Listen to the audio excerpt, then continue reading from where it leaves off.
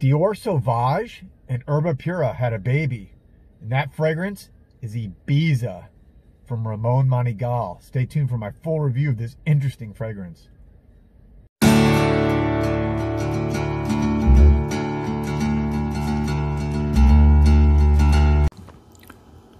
Welcome back, everybody, and this is Joel the Nose, changing up my background a little bit, going back to showing some of my paintings. And I kind of like the vibe that it gives. Also got a new mic set up, so let me know what you guys think about the sound, the video. I've upgraded the video quality. You know, I know some of those, some people have had issues with that in the past. But anyways, hopefully you guys like this setup. Anyways, always trying to mix things up, change it, make it a little bit better. Today, I'm doing a full review of Ibiza. Let me show you. This is Ibiza, and it's also called La Isla. I guess it's La Isla Blanca, which means the White Island. This is the sample. As you can see there, the sample card that it comes in. And this is one that I've been smelling a few times at Osme Perfumery in Miami. I've had the sample a little while, had worn it a few times and decided, okay, time to do a review because it's rather popular. One of the more popular Ramon Monegals. This is, again, Ibiza by Ramon Monegal. It came out in 2018. So, you know, it's about 2 years old at this point, a little over 2 years old. But again, it's one of the more popular ones. And I wanted to kind of figure out why that was, and I think I did. If you saw my intro, basically this is, to me, is like a combination of a Dior Sauvage type designer fragrance with a more niche fragrance like Erba Pura from Xerjoff. Again, picture if those two had a baby, this is what would come out. Okay, this is the little decant here. And let me just kind of spray it here for you so you can get a good. I want to make sure I spray it. These decants are so hard. Okay, to see. All right, here we go. All right.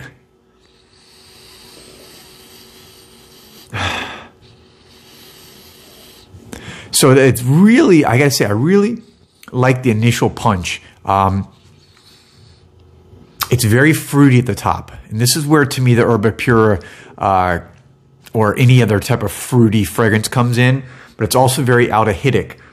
So real quickly, not to bore you with the notes, but at the top you have aldehydes, anise, and ginger. At the heart you have almond, heliotrope, jasmine, and at the base you have white musk, tonka, and patchouli. So very interesting combination. You don't see that a lot in the fragrance world, those type of combinations. So that's another thing that attracted this to me. If you like different combinations, this one is a little bit more exotic.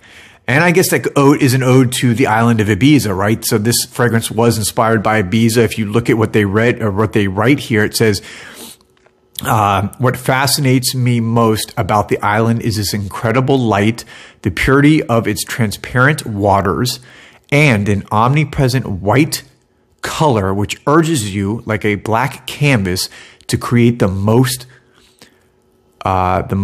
during composition. White musk immersed in salt water, wrapped in Mediterranean pine balsam, in the presence of a sea of white almond flowers. And it says luxurious, salty purity, transparent freshness, free spirit, totally white Ibiza. That's how they describe it, you know, with their own description. So, you know, sometimes the descriptions do a good job. I think this one is pretty good. I think that they did achieve what they were going for here. If you look at this, this is a very salty sea marine fragrance. That's why I kind of combine it to Dior Sauvage. If you like Sauvage, but you want something a little bit different with a little bit of a more of a fruity vibe, this would be one for you to try out. And also, let me know in your comments, have you tried this one? Do you like other Ramon Monegals? I really do like this house. They are from Spain. Thus, again, Ibiza is a Spanish, obviously very famous island, party island. But let me know, have you tried Ibiza? Let me know what you think. Let me know, how you would compare it. But let me just... So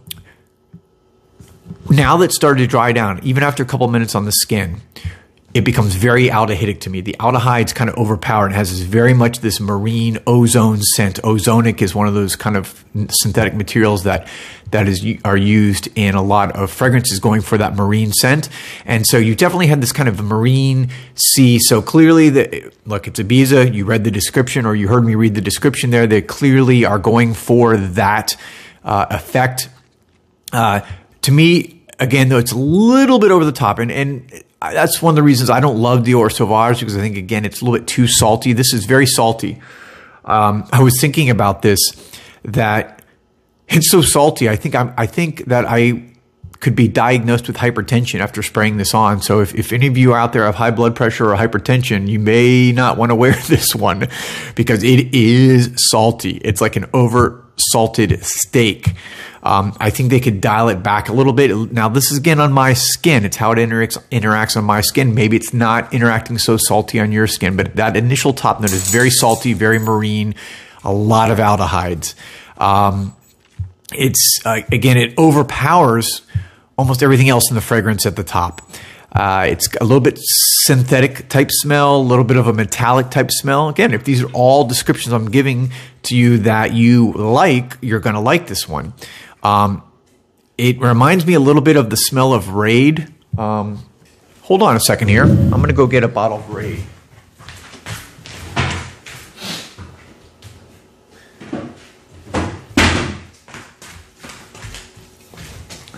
Okay.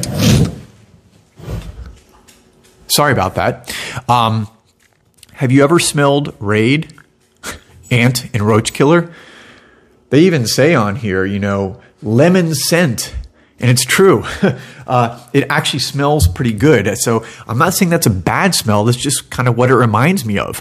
It's that kind of, metallic, salty. It's definitely got that kind of fresh vibe to it. And so if you like all those smells, and I know it may sound weird because I do like the smell of this, it is something you should try.